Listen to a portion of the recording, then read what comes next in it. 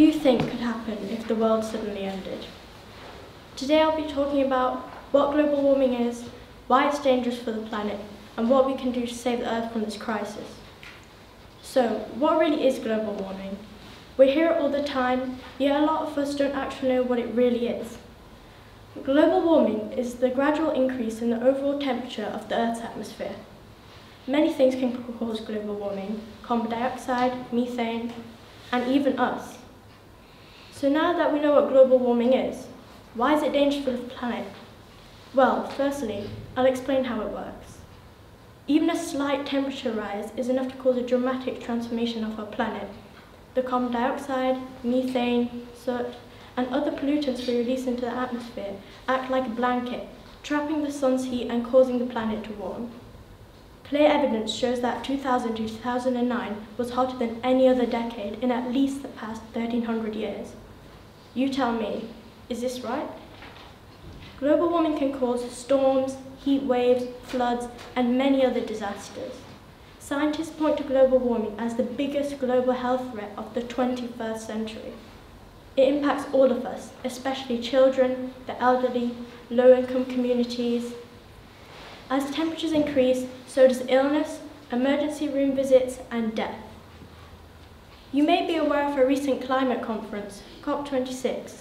It's one of the world's most important international conferences, the Conference of the Parties. This year, it's hosted by the UK in Glasgow. Representatives from across the world come together to negotiate the best ways of tackling climate change. The 26th COP was scheduled to take place last year, but was postponed due to the COVID-19 pandemic. Again, however, it fell short of expectations. People expected major commitments towards reducing pollution. These commitments did not happen. Some very important world leaders did not even attend this conference. But now, as always, the focus will be on whether the commitments given will actually be followed through. There are countless reports from all over the world that the world's ecosystem is heading towards a major disaster, but the commitments given don't match this. For example, island communities are beginning to flood as the levels of oceans rise. Well, how can we help then? You can reduce your plastic usage, for example, switching to a bamboo toothbrush. Sort your recycling, use some second-hand clothing, wash clothes at low temperatures.